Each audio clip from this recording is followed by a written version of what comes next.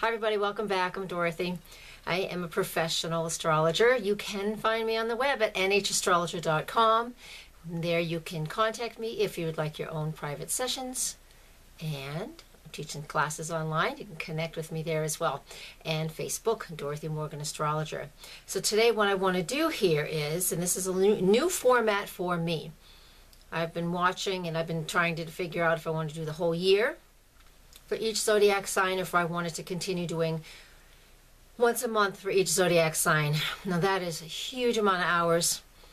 I can't do it anymore. So what I'm going to do is I'm going to do a 3-month forecast for each zodiac sign. So January, February, March, or basically the winter months, the winter season, and I will work on that for you. And if you want to see the first part of the winter, you go back and you watch the December forecast for your zodiac sign. Okay, so this intro will be in every video, just so you know. Watch the time. If you want to go watch another one, you can skip past this point.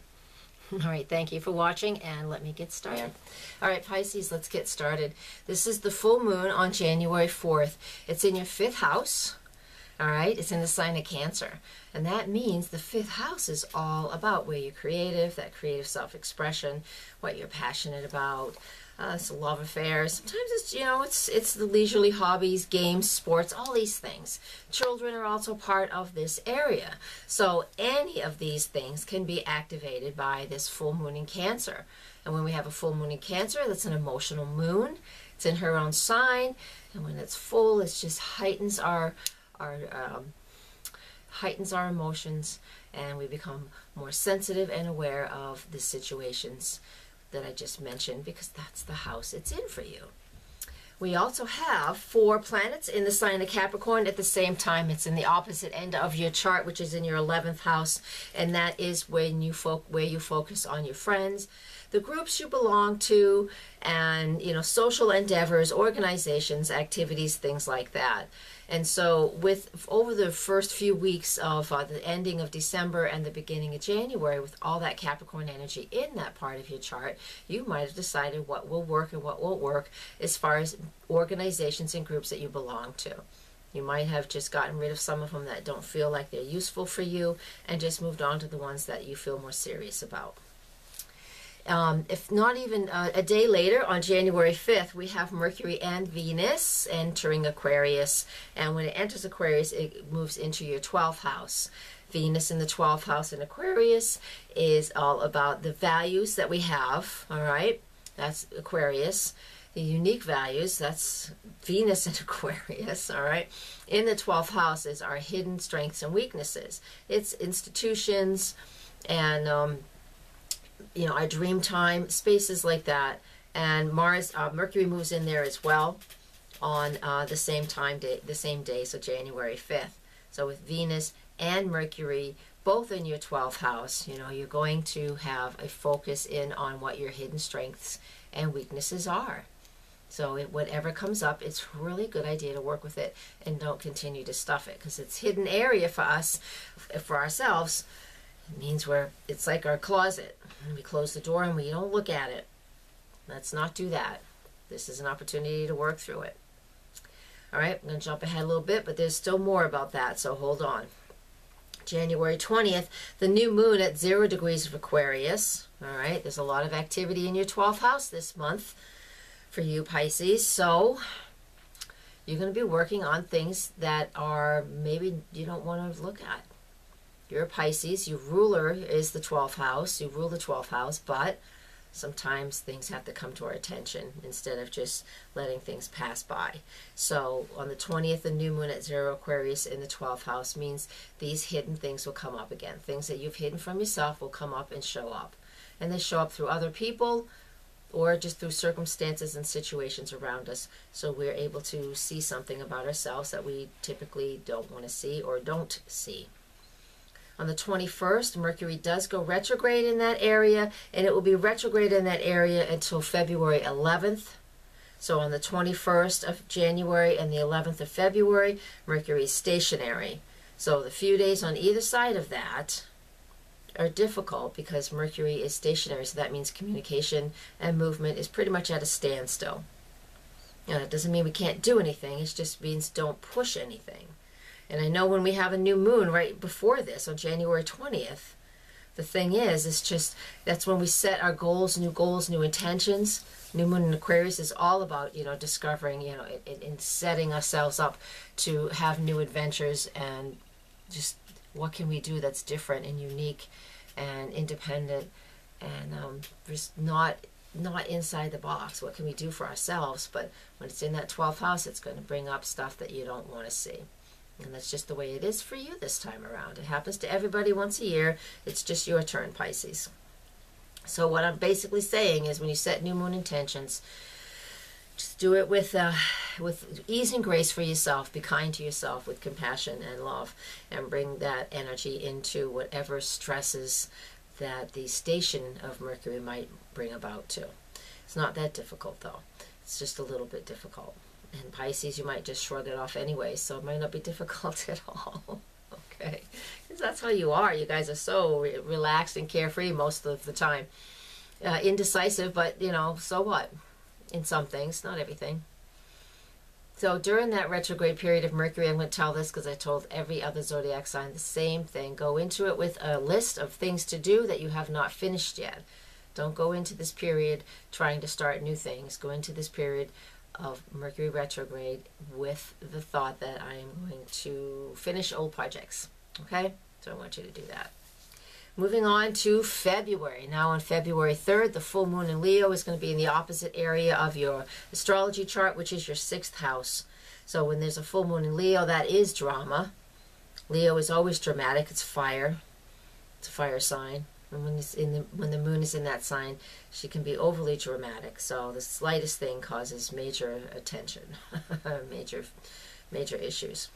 This can be good or bad. If you're looking for attention at work, it's in your 6th house, then you'll get it. If you need to figure out something in regards to your health in your daily living, then you'll have that energy available to you as well, thanks to the new moon, the full moon. On February 6th and 7th, very nice little aspect I'm going to talk about. It's really simple, doesn't usually do much, but it's really nice to know that this is in the middle of everything else. It's Venus sextile Pluto. And when Venus makes a sextile to Pluto, that means our love relationships feel comfortable, harmonious. If there's a transition that needs to happen, we're ready to take this relationship to the next step, we can easily do that. It's near Valentine's Day. Some people love to do that at Valentine's Day. So we could take it to another, take another step, take it to another level if we like, if we wish. If we're in a relationship that's not working out for us at this point in time, then we can easily transition out of that relationship, easily. No bad feelings, no harm, no foul, no bad karma. Learn your lesson and just say, yeah, you know what, this isn't working, let's move on.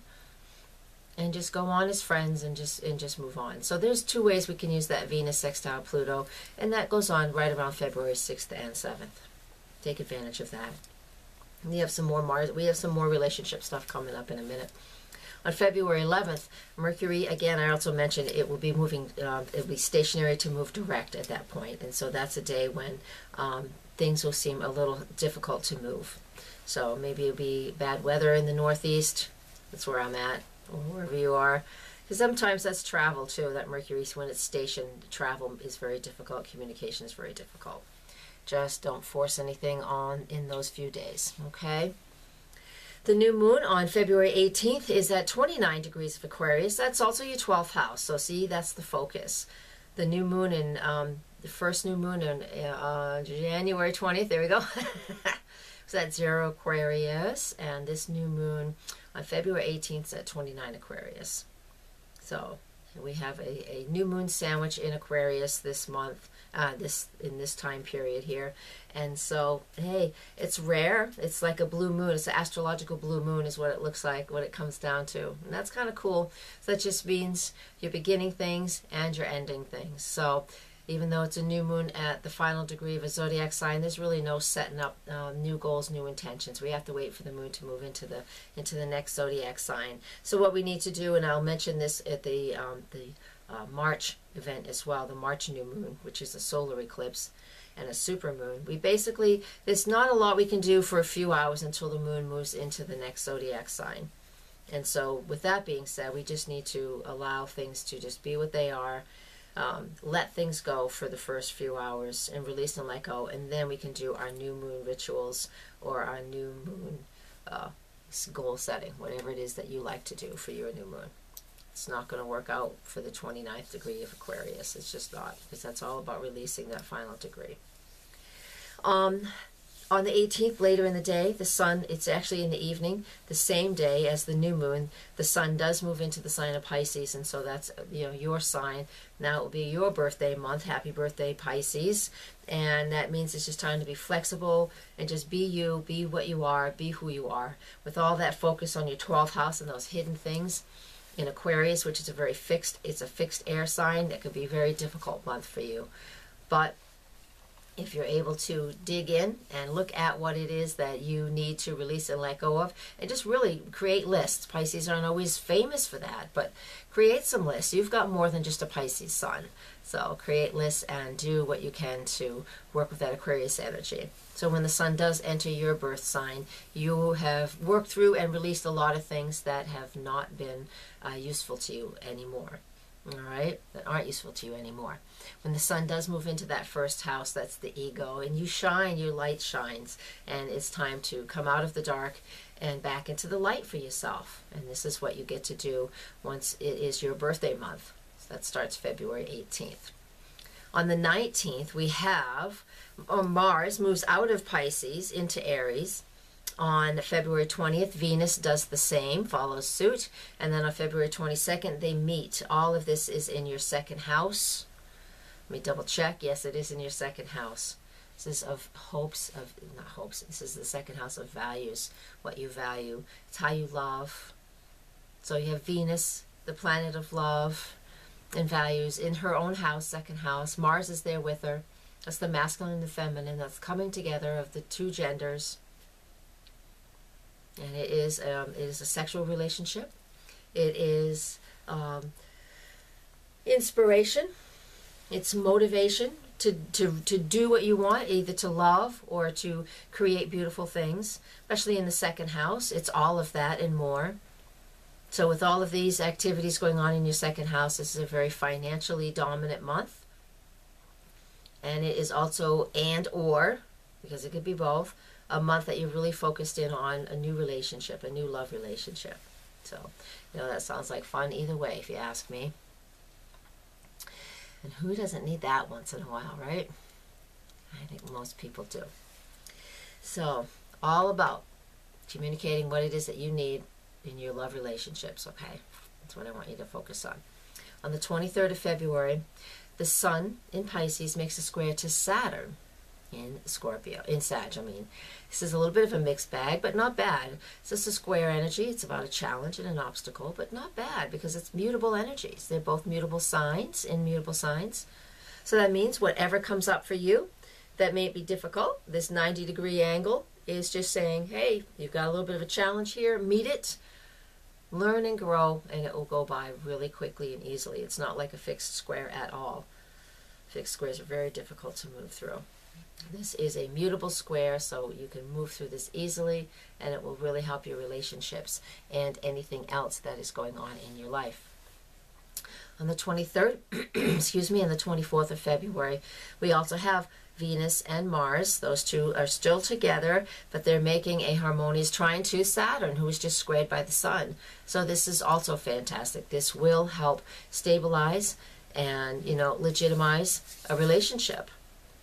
So if you use that Mars and Venus as a love affair, this actually might make you realize that you actually have more feelings for a person than just a sexual love affair. Okay? But you can also look at it in the financial sense, and the things that you're spending money on by beautifying your home, or buying things that you feel, that make you feel good and comfortable and beautiful, and you'll be able to stabilize that a little bit too, so you won't overspend and be overactive in that. On February 25th, the Sun and Neptune are conjunct in your first house. So a little bit of fog can clear about what it is. The Sun will burn off some of that Neptunian fog. So it will help you to maybe redefine who you are, redefine just something about the day. It just will help you to, you know, stand up for something you believe in or stand up for something that you want. Let me move on to March. In March, we have the full moon in Virgo. In your 7th house, personal relationships. Relationships are a theme off and on. They kind of go through cycles, and they are a theme a little bit right now, especially for you. This is in your 7th house of partnerships and relationships. So that Virgo full moon is all about the details and focusing in on do you want a relationship with somebody who is, that you'll see them on a daily basis? Or are you doing that too much and it's just getting to be overwhelming? That's the question with the full moon in Virgo in your 7th house. It could be that you're forming a partnership, a new partnership with somebody at your work, or you're going into a contract with somebody else. Mercury's done retrograde at this point, so it wouldn't be a bad idea.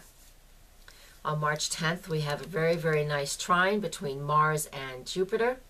This is all about what you want, where we're creative, what we're passionate about. Gives us all the fire and the energy that we need to get behind a project. Lots and lots of good energy on that day. On March 11th, Mars and Uranus make a conjunction. Now this one's kind of a bit of this one's a spitfire, let me tell you. This one can be dangerous for some people. It's in your 2nd house of your personal resources. So that's not a bad place to have it. It's an okay place to have it. That just means there's more focus on what you value and you love relationships. Uranus has been in this area for a long time. There's always been a lot of activity in this area of your chart for a couple of years now. But Mars conjunct Uranus, so moving right to be with the same place that Uranus is, adds extra energy to it. So there could be something will come up that is exciting or overexciting. Just be cautious. Don't go headstrong into anything on this day. It's a day where we just need to be careful and take our time and be very aware of our surroundings, be very present. Mars Uranus can be it can be a bit volatile. On the 14th, I'm going to leave you with that one. I know, it's just a lot of energy. It sometimes has a hard time moving through us. So if we're not careful, we could hit our head. I don't know. You could cut your hand chopping vegetables, slam your foot in the door, things like that. It's stupid stuff, but it might not be stupid stuff. So just be aware and just don't be, a bull in a china shop. That's all. On the 14th of March, Saturn is going to station. It's in Sagittarius. It moves up to 4 degrees of Sag at this point. And then it goes stationary, and then it goes retrograde. So for the coming 4 months, then it will be in your solar 9th house, right?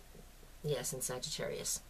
Doesn't mean there's no movement there, but that just means that Saturn and Sag in your 9th house, it's going to move all the way back into the 8th. It's going to move back into Scorpio. But then it will come back into Sag again a few months later before the end of the year. So when Saturn does station in that area of your chart, that is, it could very well be that you need some higher education. That 9th house is about higher education, expanding my awareness, especially through travel or through education and through exposure to foreign cultures or people that are foreign to you. So with Saturn retrograde in that area, it's just time for us to, it's only been in Sag for a few months, so we haven't really had a long time for it to build up any steam or for us to really build up any history with Saturn and Sagittarius. So if we just move slowly, then the energy of this moving through the 9th house just will help you to reestablish what your education and your learning is all about. It's pretty simple at this point. Venus enters Taurus on March 17th, and that will be your 4th house of home and family, making that the focus. This is wonderful. It's lovely. It's comfortable. You're going to maybe decorate your home. Maybe spring's coming, so maybe you're able to start decorating outside if you can in the Northern Hemisphere. In Southern Hemisphere, you guys, it's fall, so you'll start getting ready to clean up and prepare for the next season. So I want to end with this. So it's good to be present for this one. This one is a bit tricky. This last thing I want to talk about. We have a super full moon. Actually, this one's a new moon. We have a super new moon. It's a total eclipse. It is on March 20th. And with new moons and eclipses and a super moon, that means it's closer to the planet than other moons. Usually we set new goals and it's set intentions. But this eclipse and new moon is at the 29th degree of Pisces. It's at 5:36 a.m. in the east coast of the United States. That's the last sign of this last degree of the zodiac. That's about a culmination of energy and a completion, and it's like that final exhale. It's releasing. So basically what I want us to do is it's a really important day. So at sunrise we have a new moon, but it's all about that whole day should be about releasing and letting go and allowing things to move through. Again, East Coast time in the United States. You have to adjust for where you live. So the whole process of this is all about, and this is in your first house. So there's this whole dynamic for you, especially Pisces, for you to, you're redefining who you are, but you're having to redefine it by letting go first. So by the time the sun moves into Aries, I want the sun to move into Aries, and the moon will move in there too, but it'll take just over 13 hours for the sun to move into Aries, and that will be at 6:45 p.m. East Coast time, Eastern Standard Time. Then we're able to, East Coast time is about releasing, even though this is a new moon, it's about releasing.